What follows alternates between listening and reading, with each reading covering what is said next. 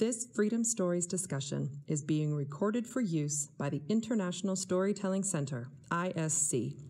This recording will be owned and managed by ISC and will be used for any educational purpose that ISC deems appropriate.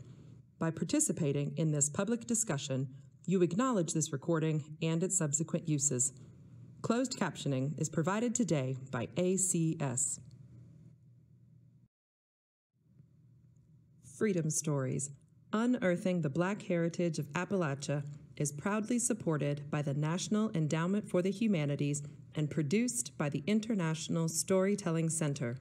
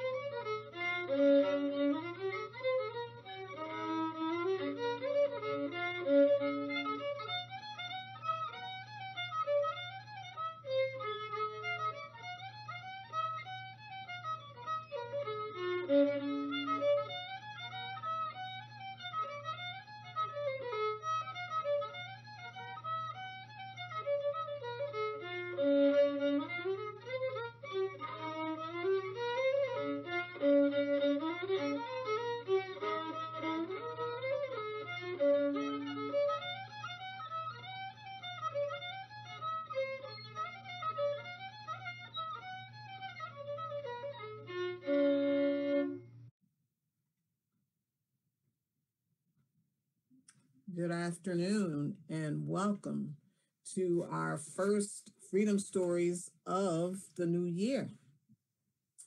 I'm Alicestyne Turley, Director of the International Storytelling Center's Freedom Stories Project.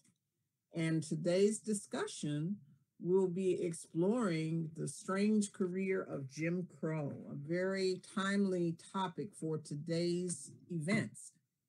And as we talk, hopefully you'll see many of the similarities or can relate to many of the stories that you see appearing in today's news as really not new news at all. So the Freedom Stories Project, for those of you who've been following us, you realize that it is it's a project sponsored by the International Storytelling Center, and the initiative is designed to eliminate the underappreciated and overlooked histories of African Americans in Central Appalachia. And this project marries together the folk art of storytelling with the humanities scholarship. The idea is to guide the public through a deeper appreciation of the role of African Americans in the creation of American culture, especially American culture we experience today. It was originally conceived to be a focus on Central Appalachia. However, the toolkit and the electronic media that we've developed is available and accessible to the entire country. We're eager to highlight the diversity of our Appalachian communities, the complexities of Appalachian histories, and the role the region has played in American history, all of which has been subject to misunderstanding and stereotypes.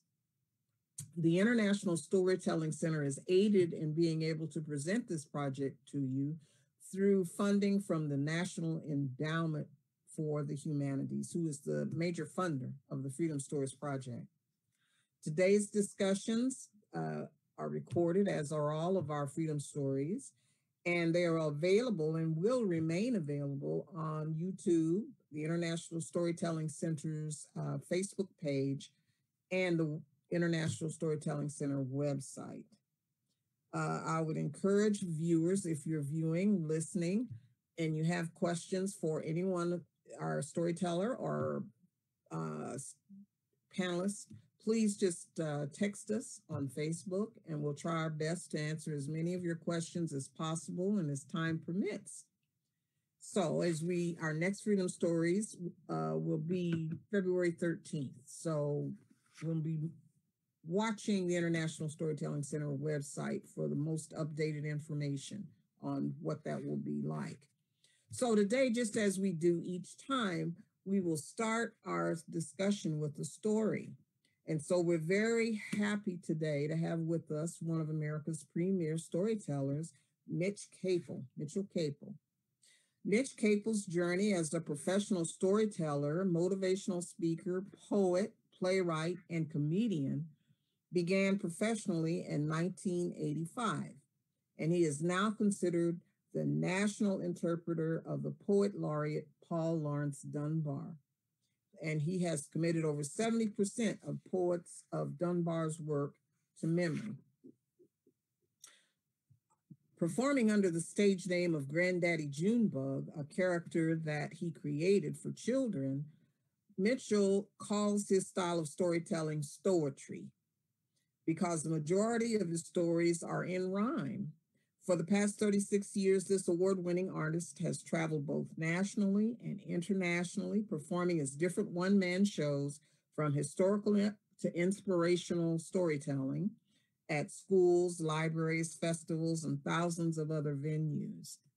He has been featured at the Smithsonian Folklife Festival, the National Association of Black Storytellers Festival, the Kennedy Center, the National Storytelling Festival, and of course, for the first inauguration of President Barack Obama. He did his first comedy stand-up with Showtime at the Apollo, hosted by Steve Harvey. So we're very fortunate today to be joined by Mitchell Capel. Thank you.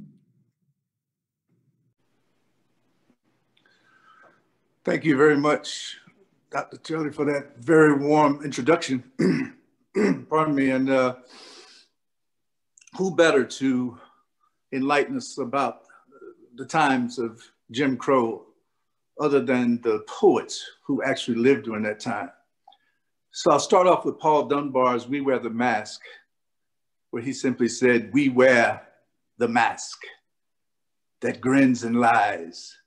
It hides our cheeks and shades our eyes. This debt we pay to human guile with torn and bleeding hearts. We smile and mouth with myriad subtleties. Why should the world be overwise in counting all our tears and sighs?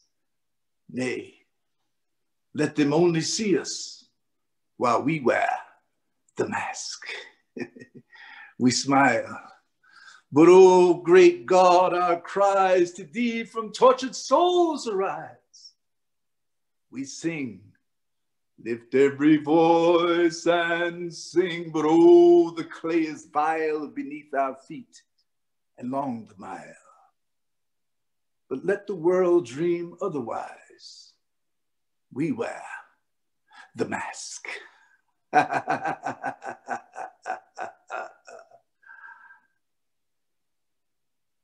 His first book, Oak and Ivy, he published a poem called "Going Back," where he said he stood beside the station rail, a Negro aged and bent and frail.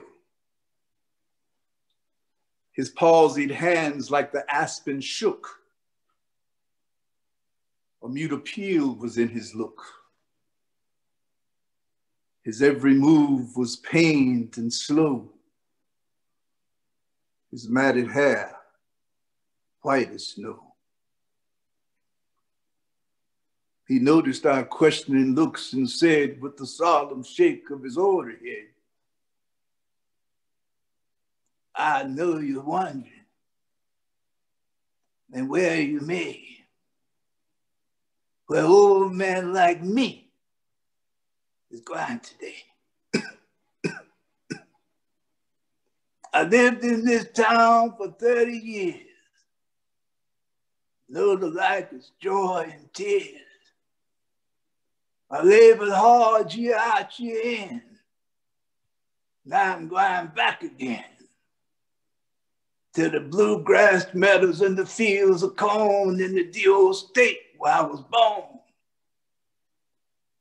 It's the same old tale that I has to tell, and there's but few of my race what knows it well. When first the proclamation come, I felt too free to stay at home. Freedom, it seemed, was a gift divine, and it seemed the whole wide world was mine. Then I was spry and my hair was black, and this troublesome crick wasn't in my back. My soul was always full of song, cause my heart was light and my limbs were strong. And I wasn't afraid to show my face to the sturdiest worker on the place. But I caught the fever that ruled the day, and finally northward made my way. They said that things was better enough, and a man was held to his honest worth. Well, that may be so, but I have some doubt. And 30 years ain't knocked it out. Oh, there's lots of things in the North to admire. Though they hadn't the warmth and passion and fire that all my life I've been used to seeing and thought belonged to a human being. And the one thing I did surely miss was that real old Southern heartiness. Well, year after year, I worried alone, while deep in my heart, the yearning strong grew stronger and fiercer to visit once more the well-loved scenes of my native shore. but money was scarce. Time went on. Now full 30 years gone, and I turned my weary steps to roam back to my old Kentucky home, back to the old Kentucky sights, back to the scenes of my youth delight, back where my soul was filled with glee, back where I first found liberty. Now as I think the old times o'er, and of the joy they held in store, yes, even now on life's dark side, my heart swells out with honest pride. Oh, bless the land that I shall see once more, the land so dear to me. Don't mind an old man's tears, but say it's joy. He's going back today. I'm on my way to Canaan land. I'm on my way to Canaan land. And then we have the Reverend Walter Brooks, who on September 15th, 1900, wrote a poem called The Jim Crow Car, where he said, "This too is done to crush me, but naught can keep us back.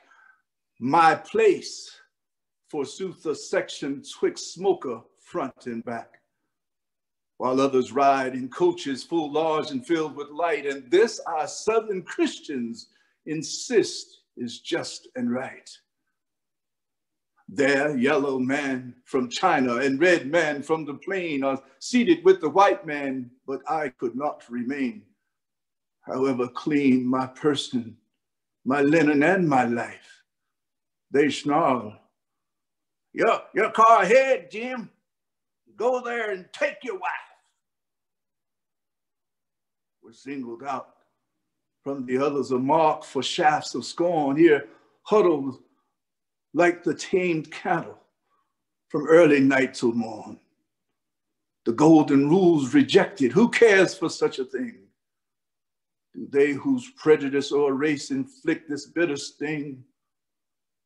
This insult almost kills me. God help me bear the wrong. Well, mine's the story of the weak, who falls before the strong, who fall to rise in triumph when God his sword shall gird, and the proudest evildoer shall tremble at his word.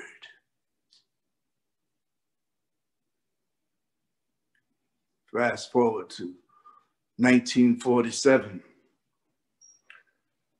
Great poet Langston Hughes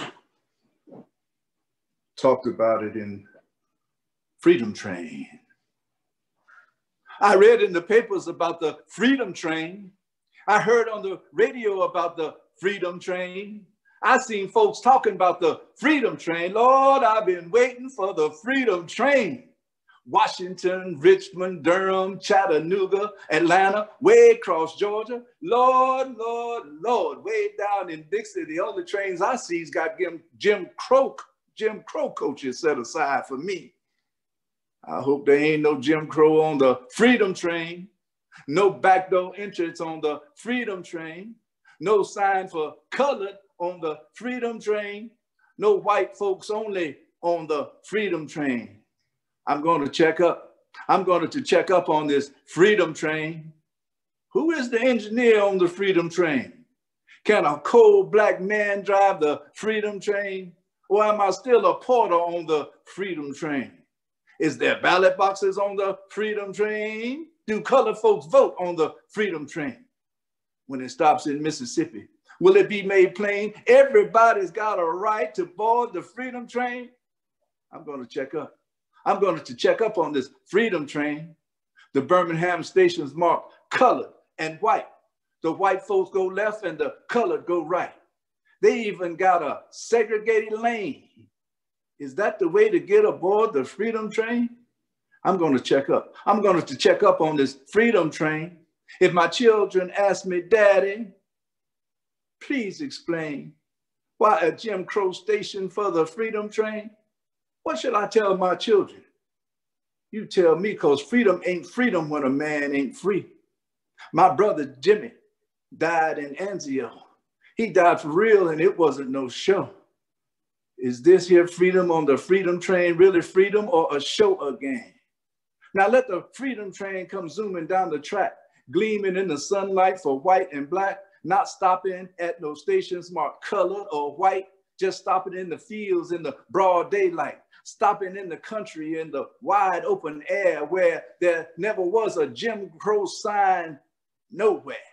And no lily white committees, politicians of note, nor poll tax layer through which colored can't vote. And there won't be no kind of color lines. The freedom train will be yours and mine. Then maybe from their graves in Anzio, black men and white will say, we want it so. Black men and white will say, ain't it fine? At home, they got a freedom train that's yours and mine. Fast forward to 1964, a student by the name of Florence Seymour, Gulfport, was published in the Freedom School Poetry for SNCC. Why do they hate us? What has the Negro done? It's enough to make you wonder. It's enough to make you cry that every race hates the Negro. Good Lord, I wonder why. You can travel and travel. You can travel this country through. You'll find every race hates the Negro, no matter what they do. You can scrub and mop their kitchens and work from morning till night, but every race hates the Negro and just won't treat them right. You can wash and shine their cars and have their meals ready when they come. Now tell me, why do they hate us? What has the Negro done?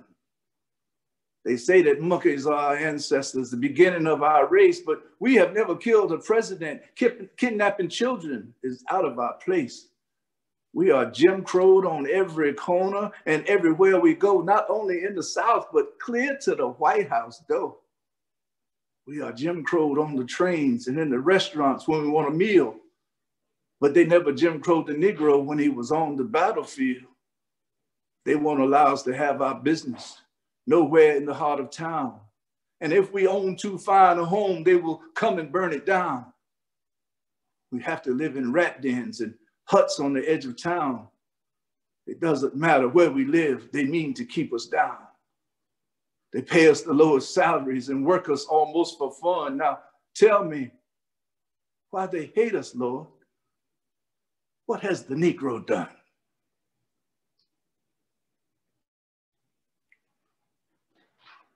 Raymond Garfield Dandridge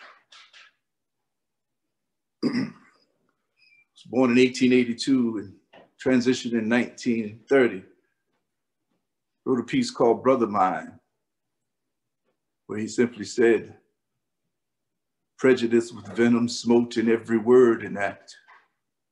Snuffed was the light of knowledge from your view. Unbefriended martyr, sole object of attack.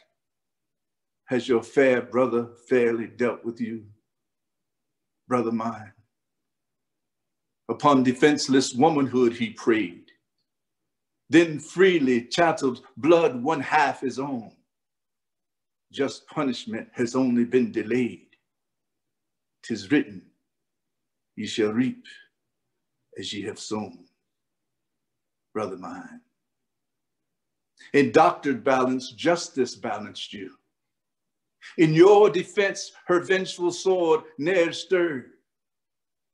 Courts of law, barring facts, basing guilt on hue, condemn you before the evidence is even heard.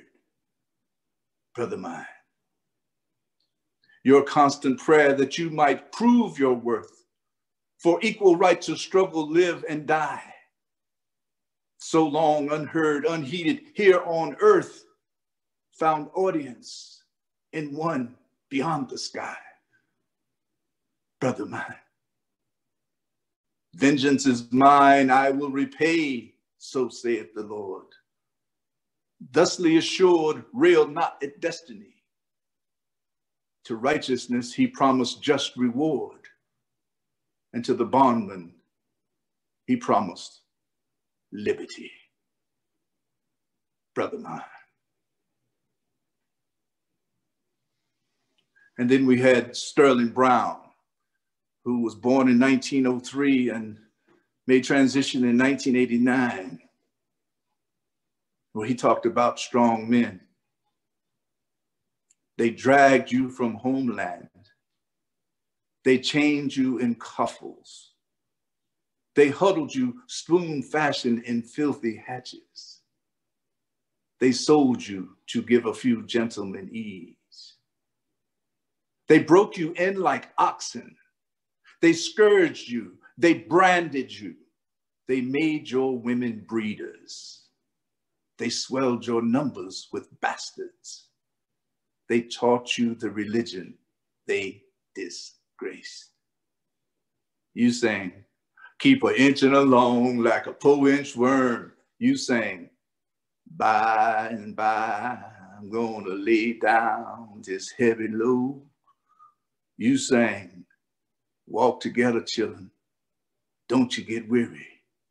The strong men keep coming on. The strong men get stronger.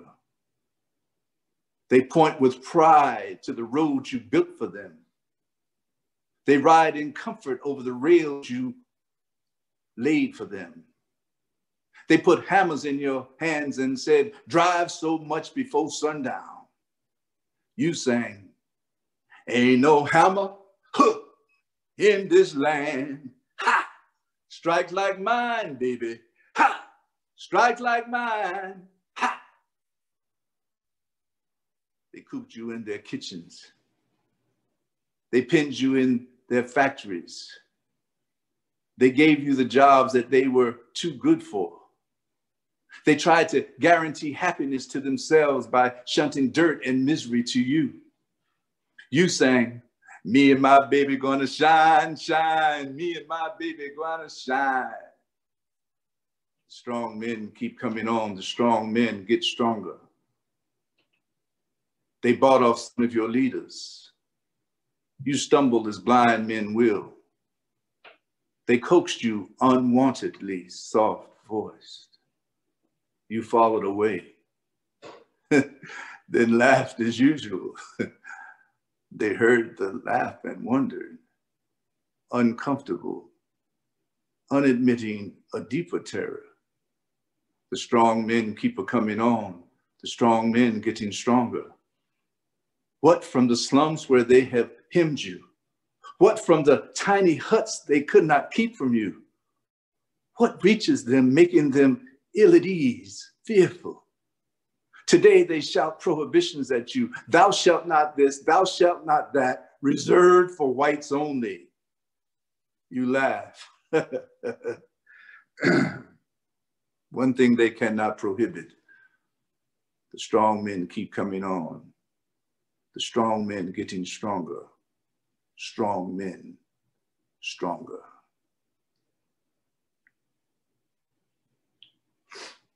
Fast forward, November 4th, 2008, when Barack Hussein Obama was elected president of these United States.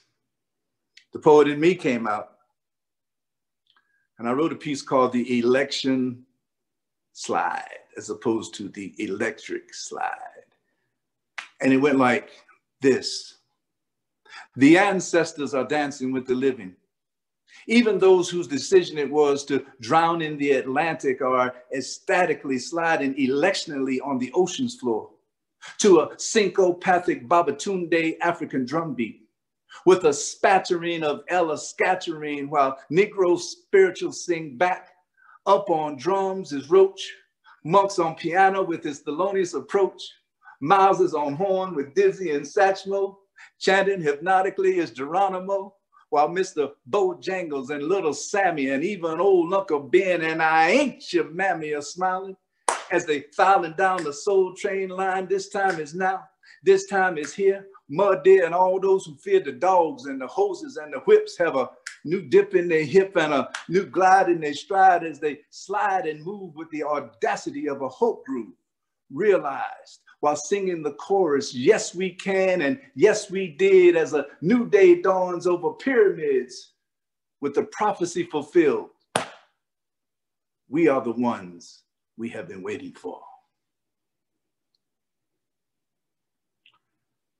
Fast forward to November 7th, 2020, a few days after the election of Joe Biden and Kamala Harris. I again went to pen, and I wasn't going to tell this, but in light of what's going on right now, I have to read this to you. Pardon me. It's called Divide. When Barack Obama was selected, we thought we had elected to put all of our differences aside. In this united we stand, states of America's land, not forget, but discuss what divides. But not all were ecstatic. Some were doggedly emphatic to stay divided we fall. Because in 2016, America selected a mean, tyrannical, narcissistic screwball. This fraction could not stand for an American African presiding o'er the land of the free. So for 8 years, they schemed and plotted to destroy the dream fulfilled by a human of destiny. So here we are, 4 years later, after this megalomaniac dictator redivided these states united. We have gone and selected, cast our votes and elected to correct a democracy blighted. It's an about time good feeling. Kamala broke some glass ceilings, a woman of color and biracially. She was by far the best choice. Now over 75 million rejoice because she's now our Madam VP. But let's not forget, this country is divided still yet. Its history gives away the suspense. There is pause to be elated because hope has been jaded by 70 million who voted against. Narratives must come from within to discuss and uncover the sin that causes this crater vast and wide.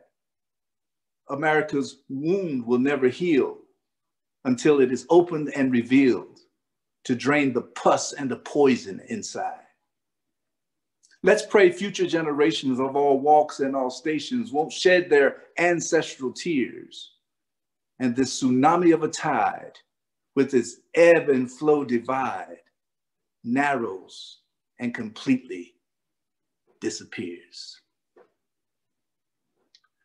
Now, I'm going to backtrack because I don't want to leave with that last poem. I want this to be the last poem, again, in light of what has happened over the last few days. It's Langston Hughes and how relevant it is today. It's called Let America Be America Again. Let America be America again. Let it be the dream it used to be. Let it be the pioneer on the plains seeking a home where he himself is free. America never was America to me. Let America be the dream the dreamers dreamed. Let it be that great strong land of love where never kings connive nor tyrants scheme, that any man be crushed by one above. It never was America to me. Oh, let my land be a land where liberty is crowned with no false patriotic wreath, but opportunity is real and life is free. Equality is in the air we breathe.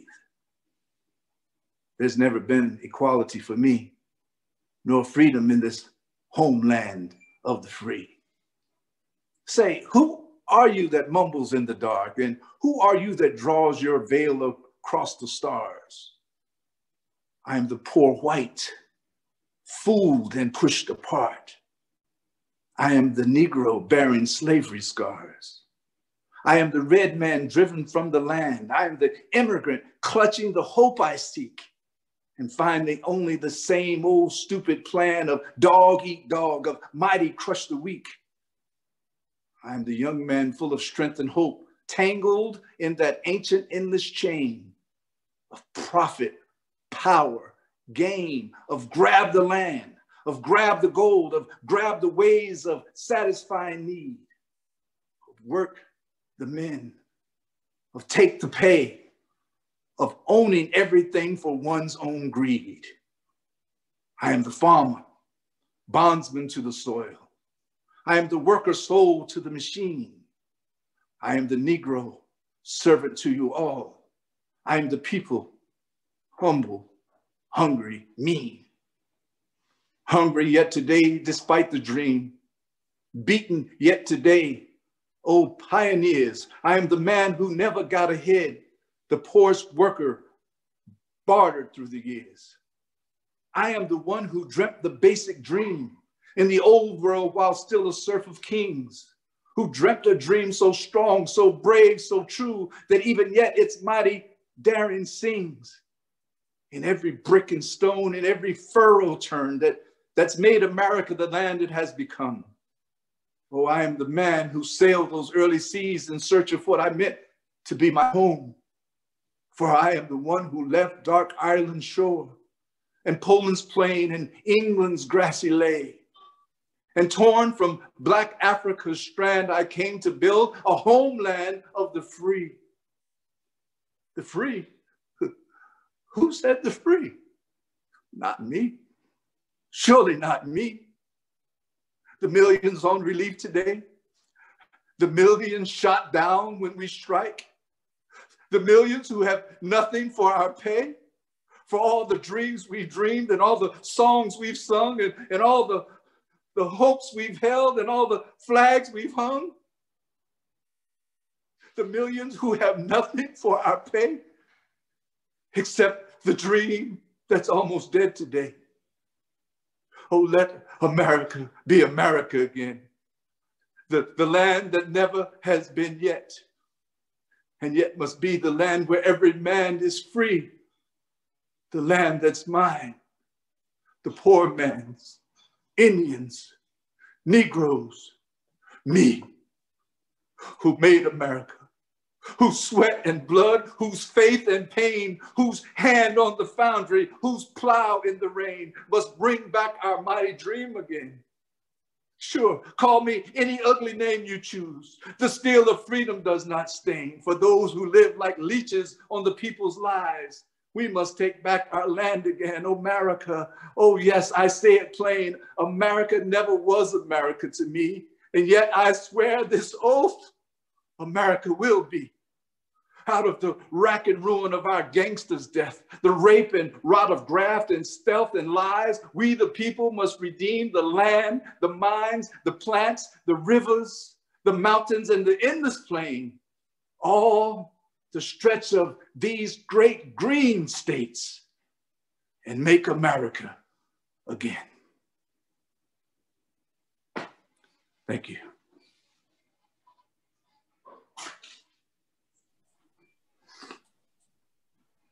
Thank you, Mitch, for that those wonderful words. I want to introduce our next commenter for today. We are fortunate to have joining in today's conversation, Dr. Stephen Nash, who is Associate Professor of History at East Tennessee State University in Johnson City, Tennessee. Dr. Nash earned his master's degree in history from Western Carolina University in 2001 and his PhD from the University of Georgia in 2009.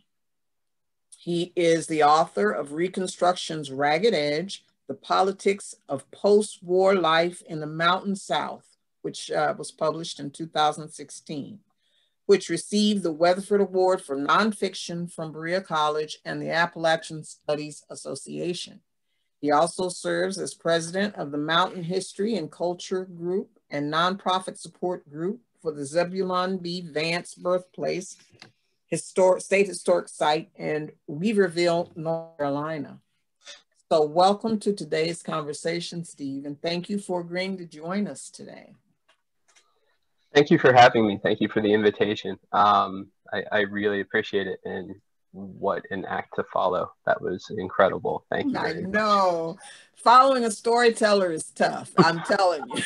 It's always difficult. And with someone like Mitch, it's even more difficult. But I want to start by just talking so much in his poetry. Oh my God, working class discussions, the poor, and this idea of who deserves privileges of freedom. So let me pose this question to you both. What's different now? I mean, this poetry, Mitch, is from the early 1900s, but it's very relevant to what we see happening today. So when you were developing and learning this poetry and looking at what's happening in society now, what thoughts came through your mind? Well, first of all, it was that, you know, as far as Dunbar is concerned, and probably the other poets as well, as they lived through this, and they were actually giving us the history without it being sugar-coated, whereas, you know, it's straight from them. But what stands out most is, again, is that it has not changed. I mean, nothing has changed. I think William Faulkner said the past is not dead. In fact, the past is not even the past. So we are still evolving as a human race, but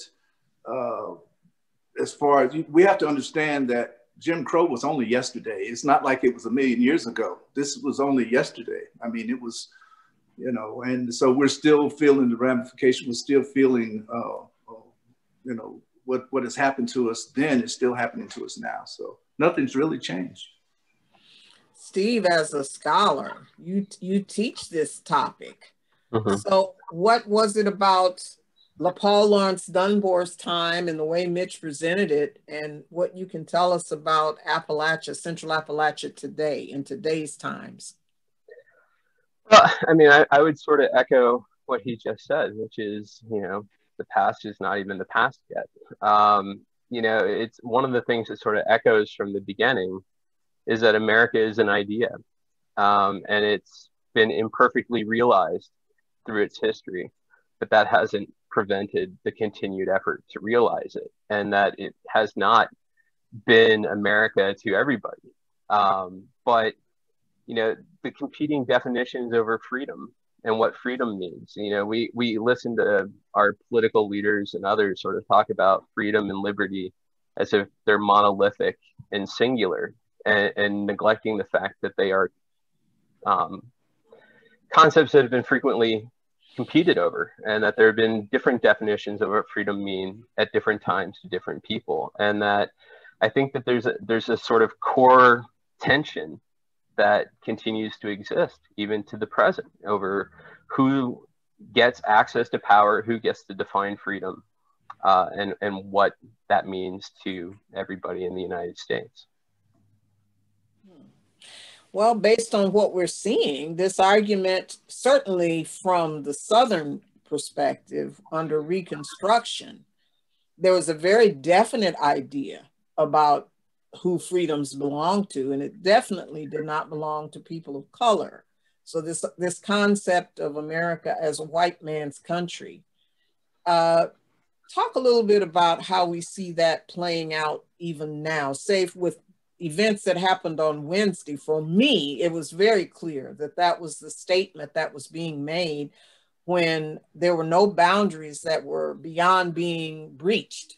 You know, the Capitol, we hold that sacred, but if you feel that you own the Capitol and the Capitol has no meaning unless you happen to be a white male who's free to go about doing whatever they want, but restricted to everyone else. I mean, how do you address that as an academic? How do you bring that to the forefront?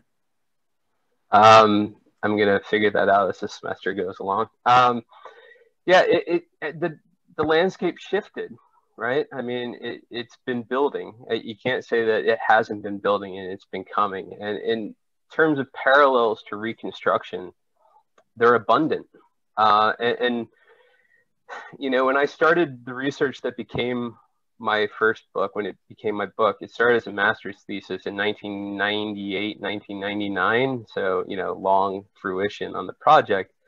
You know, the sort of landscape that we're living in now, the climate that we're in now, was to me somewhat unimaginable in 98, 99. The issues over equality and liberties and continued sort of struggles over political rights were very relevant, but the sort of steady escalation over the last decade, certainly over the last 5-6 years. I was giving a talk to a local radio station about Zebulon Vance and his place in history on this day that Steve Scalise and members of Congress were shot. We've been seeing bombers and threats and everything else over the last couple of years. And of course, the sort of steady reassertion of a sort of white supremacist violence, which has never been distant from America's history, but is certainly surging. You know, in sort of thinking about today, though, I also wanted to sort of caution against sort of leading with that. Like, I feel like when we talk about Reconstruction, it's easy to sort of view Reconstruction, or it gets often sort of depicted as this sort of break in American history. That, you know, this was the sort of heavy, violent, sort of as the early historians of the late 19th, early 20th century would describe it, sort of the crime against the South. In December, the group that I work with, the site that I support, that the group supports, Mountain History and Culture Group, the Zebulon Vance Birthplace State Historic Site, the staff there works really hard to tell a broad and inclusive history. And they do a program every holiday, every December now, called an Appalachian Christmas Carol, in which they sort of put people in a position of listening to the story of Venus, an enslaved woman owned by the Vance family, and sort of following her path from slavery to freedom and into Jim Crow. And one of the things that struck me seeing the program again is not to lose sight of the sort of effort and the optimism and hope that came with emancipation and that sort of early shift into the transition from slavery. And it you know, struck me this week, the first part of Wednesday, prior to the storming of the Capitol, Georgia, you know, the efforts on the part of Stacey Abrams and people to sort of organize and mobilize, in particular, voters of color and working class voters in a way that shifted the landscape politically, right? Raphael Warnock being the first African-American senator from the state of Georgia. That sort of political mobilization of the African-American population was a central part of the story of Reconstruction. It's one of the reasons why the violence in Jim Crow later is because they were so successful during Reconstruction. And that was true in Appalachia as well, where we tend to think of the African-American population as such a small percentage of the population, and numerically that may be true. But politically during Reconstruction, they swung the region politically. In my research, in particular in Western North Carolina, critical counties, Buncombe County, where Asheville is located, swings to the Republicans because of Black voters, Black male voters in 1868. So that sort of transition, and to get back to the competing notions of freedom, right? Black Southerners had their own definition of freedom and what they wanted, and they asserted it during Reconstruction. And they were successful. That's what brings the backlash, the counter-revolution. Exactly. And I would say that is what we're seeing today, is a backlash to Stacey Abrams and the organization of voters in Georgia, which shifted control of the Congress. I would say Joe Biden's speech when he accepted, saying he owed a debt to African Americans. I'm sure there were 74 million people in the country who did not wish to hear that. Right. So there is quite a bit that is very much reminiscent of Reconstruction and this idea of opening America up to many more people that before had been so well controlled. And so here we are now again in this century, reliving some of our past, trying to understand and get to higher ground. And so Mitch, how was Dunbar's poetry received during this time? He's writing, you know, during this time period of Reconstruction. Yes, yeah, he was very well received. He was friends with Frederick Douglass, who called him the most promising young colored man in America. He wrote in standard English, but the publishers were only wanting his dialect poetry. And he actually wrote a little poem called The Poet, where he said that he sang of life serenely sweet with now and then a deeper note. From some high peak, not yet remote, he voiced the world's absorbing beat. He sang of love when earth was young and love itself within his lays, but the world had turned to praise, a jingle and a broken tongue. So, yeah, but even in his dialect poetry, which I love because the dialect is, he took the language of American Africans. I don't say African American, I say American Africans. He took the language of our African ancestors that had been, they were trying to understand this English language, and he spells that D-A-T, and that's the way we speak. That's the way we spoke in Africa, because there's no TH sound in the African dialect. It's dat, dem, they, those. So it's like a different language, and a lot of people can't read the dialect, but even in his dialect writings, he stood for he was socially conscious. And he stood up for African Americans, for American Africans.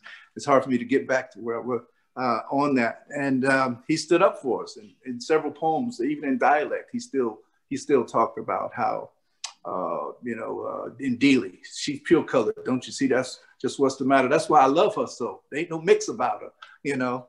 And so he was very prolific in his writing, and he wrote plays. He did write a minstrel show, Clarindi, with Marion Cook, and it appeared in Broadway in 1898. And that's where the term "who dat" comes from, because he said, "Who dat got chicken?" It was the popular song in the play.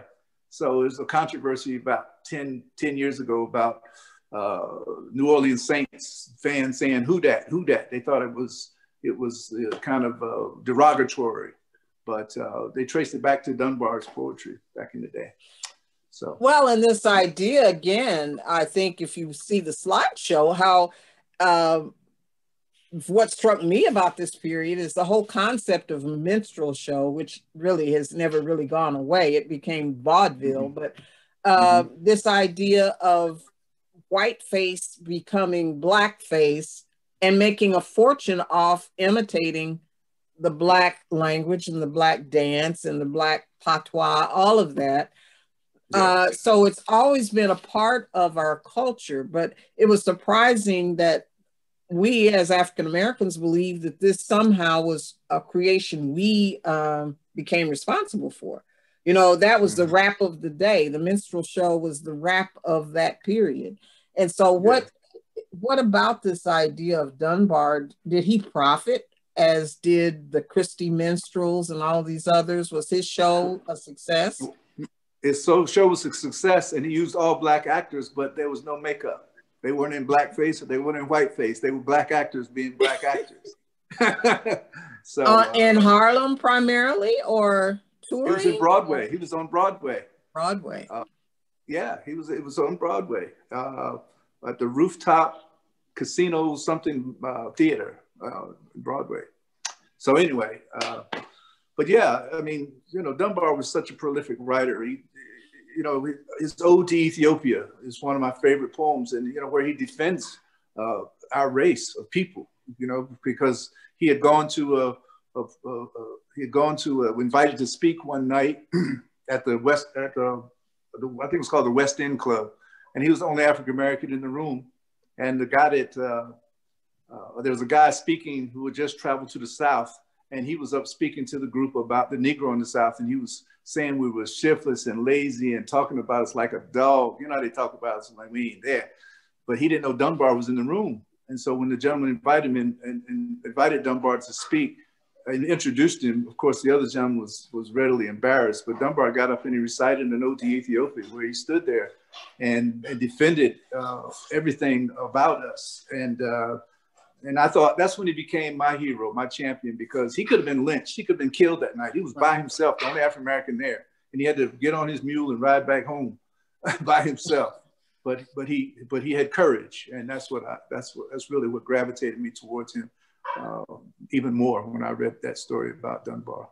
Right. And this idea of violence, we were talking about this, Steve, yesterday on Wednesday, when we saw the violence in the Capitol, and 5 people dead from this, I don't really even know what to call it, insurrection. I don't know how you're going to term this, but this is a very violent period in American history. How would you compare it to what we see happening today? Are we any better off at managing this? Should we turn the other cheek? Should Biden prosecute? I mean, what was happening in this violent period? Yeah, I once heard a lecture from a noted Civil War Reconstruction scholar by the name of Stephen Hahn, and he made the comment to the audience, which was, Reconstruction is always portrayed as an anomaly, as this sort of hiccup in American history where, everything's sort of been compromised and political peace, and then Reconstruction comes and it's violent, and then we kind of put it back in its box and move on. And his question to the audience was, what if Reconstruction is the norm? What if that is kind of the normal within American political history? And there is, I think, validity, and certainly the question needs to be reckoned with by people in terms of the level of political violence in American history. And Reconstruction, it's undeniable that it's one of the most violent political periods in American history. And it was targeted, and it was, specifically cultivated, and came about at a particular time for a particular reason, which was that African-American men were sort of enabled to vote in 1867, even before the 15th Amendment. They voted in 1868 elections across the former Confederate states, winning a Republican majority for pretty much all of those states. And then is sort of this notion that Ku Klux during Reconstruction sort of believed that the new governments were somehow illegitimate because of the fact that they were, elected by a sort of composition of poor whites and unionists and sort of disaffected white elites who had sort of drifted away from the Confederacy, and of course, Black men, so that they turned towards counter-revolutionary violence. And were incredibly effective at it. And one of the things that, social media sort of makes this resonate to me in a profound way, which is one of the things that was so disturbing about the Reconstruction era Klan was the extent to which they were able to essentially disguise themselves. And I don't mean literally, I mean in the public imagination, that newspaper editors denied their existence. Right. They downplayed it. And you have testimony coming out of white Republicans, like a white Republican in Rutherford County, North Carolina, who's attacked multiple times, beaten. One observer called him the most abused piece of human flesh I've ever seen. You have, Black men who are being attacked in the middle of the night. Albion Tourget, who is an Ohio Republican who is in North Carolina, writes a book and just culls from page after page after page of Senate accumulated testimony of people being tortured, intimidated, Black men being castrated, people being murdered. Alamance County, North Carolina is very much in the news these days. African-American Republican by the name of Wyatt Outlaw was lynched on the town square, and that town square is the same town square where you now have people rallying to defend a Confederate monument. And you have this sort of effort to convince people that they didn't exist. Newspaper editors saying that the Republicans and Black people were doing this to themselves to try to garner sympathy in the North. Nowadays, a certain segment of the population would call that fake news. And you would hear disinformation and misinformation, and people, claiming that these groups don't exist, or that the people who we plainly see photographed moving through the United States Capitol in what is being dubbed, and I think accurately, an insurrection. You see people moving through, being photographed, who we can document who they are, and you still have people saying, but those were plants, right? This isn't true. Right. Like what we can see and read and understand with our own eyes, we're being told is incorrect or untrue. There's a strong parallel between that and what happened during Reconstruction with the Ku Klux and their ability to topple some of these democratically elected Republican, at the time, Republican state governments in the South. Exactly. They were extremely successful, and some would say still remain so. When we look at the exclusionary politics in Alabama, you know, there are Georgia, the way to exclude voters, the fact that Congress said that they no longer needed to be controlled by federal government to make sure that voting rights are protected. This is exactly what happened under Johnson in Reconstruction. When I was putting that PowerPoint together, it was like, wow, you know, this idea of voter suppression, what we call it now, voter suppression, but it's very much a part of the American agenda. And I don't want to just, Steve, you made a good point. This was just not a Southern idea. You know, I have to always, for each one of these conversations, I call it an American scheme, because the North was just as complicit as the South. I think when we're teaching this topic, we always focus on the South, but the South could not have done any of this had the North not been very complicit and in agreement with everything that the South was doing. They feared the Black vote just as much.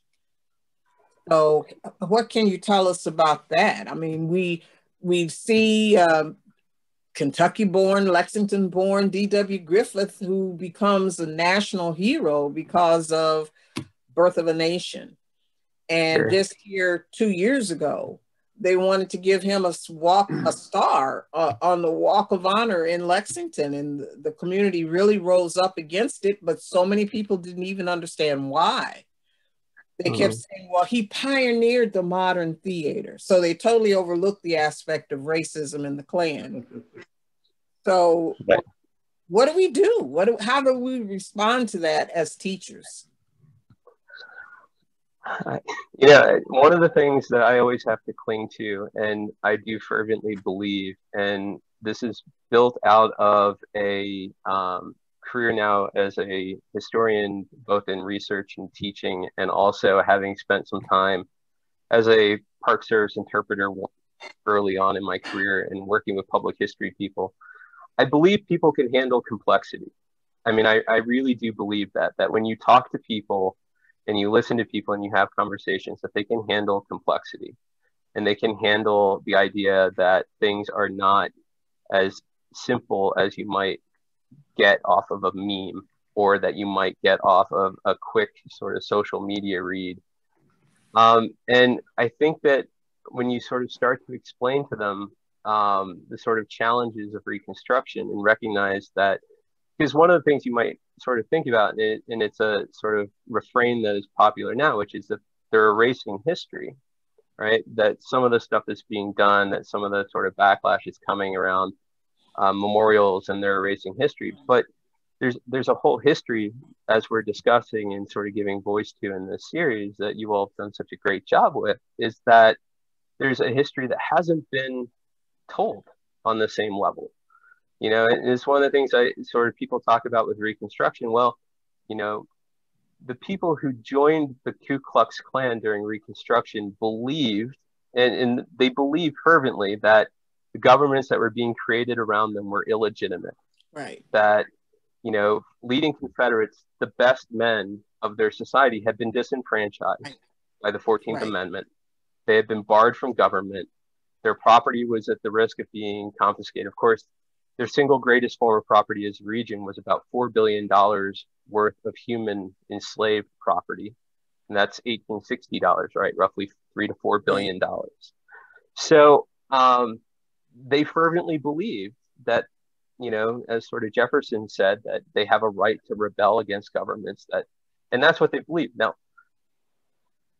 there's a whole segment of the population, poorer whites and African Americans, who had been denied a voice in a democratic form of government until 1866, 1867, 1868, and they seized it.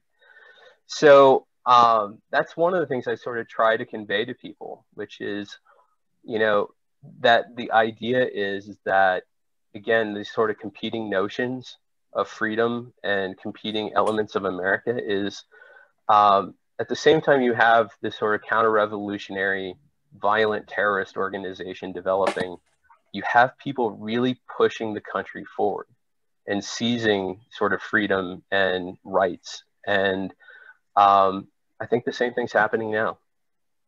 Well, even to hear you say the word illegitimate, I mean, how much have we heard that word for the last 4 years? And that was part of Wednesday's discussion. The election was illegitimate. The vote count was illegitimate. You know, this whole idea. So what I saw was the fact that this underlying history that we don't talk much about is very much what the Southern agenda was in 1877 under Reconstruction, which was same words: illegitimacy, the federal interference in states' rights, this idea that Southerners could better rule themselves, the government was too intrusive, all of the things that we've been hearing, and these stories that are, it's just a repeat. So for me, I think this is what happens when we don't do a good job of telling American history, real American history, not just the glossy parts that we do for international favor, but to really get under the crust of how America got to where we are right now. And really many of the rights that we all enjoy come from these working class people that Mitch was telling us about. Also this idea of, in the COVID, who's on the front lines, who's dying, it's these very same people who are now considered essential, but we don't pay. We don't pay them anything. We don't even want to give them health coverage. So that aspect of the chosen, those who have the rights and privilege to access health, welfare, well-being. Where do we go from here? This idea of Biden, do you think we're now in a position to have an honest dialogue? I like to think we can do it through programs like this, but I sometimes lose hope. I need some hope. Either one of you, give me some hope, right? Yeah, it's hard for me to give you hope after seeing what happened on Wednesday and people, you know, taking over the Capitol building, one of the sacred buildings. And I can't even go to my car without getting shot in the back 7 times. I mean, it's such a wide, but anyway, I hope that we can, and we should have sat down and had this dialogue years ago. I do a play about this and try to show, you know, where we came from and how we got where we are, and hopefully open dialogue to where we can discuss this and be honest about it. And that's the only way you're going to get it done, is to be honest, open and honest about what happened and why we're in the position we are, and stop the lying and the sugarcoating of it. I mean, it is what it is. And also, I think language has a lot to do with it. I hate the word slave. I mean, if my brother's a slave to chocolate, that means he can't go buy a candy store without going in there and getting him some chocolate. We were captives. We were held against our will. We didn't want this. It was right. We were held against our will. So I think language has a lot to do with it. The word black, everything black is negative. I mean, come on. You know, Dr. King talked about it. Malcolm X talked about it. A lot of our leaders talked about this negative connotation. And it's a color. It's not a culture. Everybody else has his culture. But we're a word. And then people that come to this country, when they hear the word black and go to the definition of black and, oh, these are black people, automatically we're negative people, you know, so. I think language has a lot to do with it. Certainly when Langston Hughes, that question, why do they hate us? You know, I was trying to show through the PowerPoint that much of that image of the negativity of Blackness has been created and instilled in such subtle ways that we're immune to it. So even Black people, sometimes we're not aware that we're repeating a narrative that was given to us. It was never really ours to begin with, but was created for us. And so trying to even get to the bottom of that, of what is authentic when you talk about Black culture, is difficult. And so here we are now, 2021, trying to come up with a language. We can't even voice our own discontent. Like I'm looking at the Capitol, all the people, all my friends around me who were crying Blue Lives Matter, but you have this same crowd killing Blue lives in the Capitol being very happy about it. So not all Blue lives matter, just certain Blue lives matter, apparently. So Steve, we're getting close to the end of our time, but I do want us to talk about the benefits of Reconstruction. What do you see came out better for America? I know we were trying to re-implement slavery, and we did to a certain extent, but what positives can we point to from this period in our history? Well, I mean, and history in general, right, it's always going to be complicated and it's always going to be complex. Like there's going to be the sort of benefit and there's going to be sort of a flip side of the coin. Like the 13th, 14th, 15th Amendments, for instance, abolishing slavery, essentially granting a national level of citizenship for all people in the United States born here having equal citizenship rights, guaranteeing the right of Black men, African-American men to vote. That's a profound shift. It changes the relationship of Americans to their government, that prior to that, citizenship was defined at a state level, and that there is a general provision that citizens of one state would be generally equal and have equal rights in a different state. But, you know, Roger Taney in the Dred Scott decision attempted to kneecap that in 1857 and attempted to, you know, sort of impose a different understanding. So the Reconstruction Amendments are a positive sort of negation, if you will. They use sort of a convoluted term, but, you know, they define citizenship nationally. But even within that, there's, you know, there's cracks. The 13th Amendment outlaws slavery except in instances of people being justly convicted of a crime, thus or opening the door to the convict labor system. Right. Exactly. The 14th Amendment doesn't include Native Americans. It excludes them from birthright citizenship.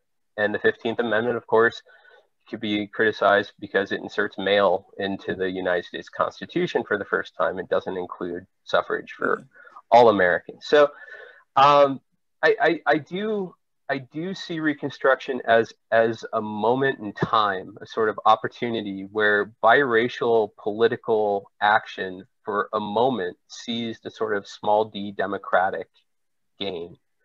It demonstrates that it's possible. And it demonstrates that when cooperation is possible, that we can change the direction of the country in the positive. There are always going to be obstacles and there's always going to be opposition and pushback to that. But right, the classic quote is that the great moral arc of history always bends towards justice. And I think Reconstruction suggests a big push forward, and then obviously not as much as perhaps could have been achieved, but it's a big push forward. It's a big push forward. And I always like to point out, given the right to vote, but not really achieving the right to vote until what, 1965, you know, sure. when the Voting Rights Act is passed. And so the Klan never went away. And even though people are saying the Klan has died, I would like to let our audience know the Klan is very much alive and growing. Their numbers are actually getting larger during this, actually beginning under the election of Barack Obama through today, where people are really joining up in huge numbers with this idea of illegitimacy. The American government is being taken over by people who are undeserving, un-American. So it would behoove all of us to pay close attention to what we see happening in our environment right now. And no one can afford to sit it out. So hats off to women who've been at the forefront of this, and the fact that we can use stories. We can use what we're doing today to reach out to people. I think storytelling is very non-threatening, and everyone has a story. So listening to those stories to heal and reconnect us is a good way to begin. This is why I love the work of the International Storytelling Center and what this project does for us. So concluding thoughts. Mitch, I'll go to you first and then you, Steve. Well, I think that as far as hope is concerned, now that we have on January the 20th, we'll have someone in office who will listen to the problems that we have. I think if we could start with the sweeping criminal justice and voting reforms, we could transform this United States into the world's leading, from the world's leading carceral state into a truly multiracial democracy. We also need to have direct investments into our communities to guarantee stable housing, universal health care, high quality education, necessities for achieving a more inclusive economy and greater wealth parity. But, you know, we need to try to understand each other and work together. And as far as I go in my life, every day I try to accentuate the positive. I try to think positive. I can't mess with negativity. I've got off social media every now and then. I look at it, but it was just too much negative information coming my way and it was making me sick. So hopefully we can get onto the positive and maybe change some people's attitudes about life, because the sad part about all of this and the division we have in this country, if there's a catastrophe, it takes a catastrophe for all of us to pull together. You could be bickering with your neighbors for years. You let a earthquake come through there, you're gonna be the first one pulling them out. And that's the reality. We're human. So we have to understand that we're human beings. We all want the same for our families, for our kids. You know, we just want, everybody wants the same thing, to be treated fairly. And that's all we want. And if everybody could do that, we'll be in a much better world. Thank you, Steve. A question from the audience, and then I'll add this in your wrap-up thoughts. A questioner wants to know, how do we talk to people who still believe the lies? How do you talk to someone? Yeah, it's an excellent question. And it's something that I wrestle with quite frequently. Having worked with and support people who do public history, I hear and see this a lot, of people who still continue to cling to you know, misinformation or distorted information. I think one of the most important, and it gets to kind of what Mitch was just saying, which is, you know, you can have a change at the top, and I think, you know, we can all sort of talk about the change at the top, but I think it's the community level that really these conversations and programs like what we're doing here, right, where you're engaging people at the local level and on a personal level, often people that you know, the people that will come running during a time where there's an earthquake or a disaster, and we can, you know, I live in area near Asheville, North Carolina, an area that is having a tremendous amount of sort of trouble due to the pandemic economically, and crime and homelessness are on the rise. And you can look and you can see local organizations that are doing good work, and you can kind of, you know, engage people that way, which is find the sort of commonality. You can listen, but you also have to find that sort of moment where you can connect them and say, remember, look, this is what we have in common. I've never experienced from my work as a teacher, as a public historian, any sort of success in having a successful conversation with somebody that disagrees with me when I yell at them, or when I try to just tell them and shut them off and not attempt to listen to them. So that would be my advice, just talk, listen, remain calm, but sort of continue to correct and push the correct information in a way that they can understand and listen. Exactly. So maybe they won't hear it the moment you're saying it, but at some point it might resonate. Well, I want to thank both of you. I hope so. Well, that's all we have. All we can do is keep holding the truth out and hoping at some point, if it's not today, maybe tomorrow, it finds fertile ground, as I hope today's conversation did. Thank you both for joining us. We're coming to the end of our time, but I want to encourage everyone to join us February 13th for our next, that's Black History Month. We get that one small month, but we're doing this for the rest of the next 5 conversations on Appalachian Black history. So please check the International Storytelling Center website for the details and times, but it will be the same format that you see today. Have your questions ready. And if we didn't get to your question today, please feel free to continue to post it on Facebook. We'll try and get back with you that way. So on behalf of the International Storytelling Center, thank you, Mitch. Thank you, Dr. Nash, for joining today. And we look forward to seeing you in February. Keep the peace, keep the truth out there. Thank you. Good job.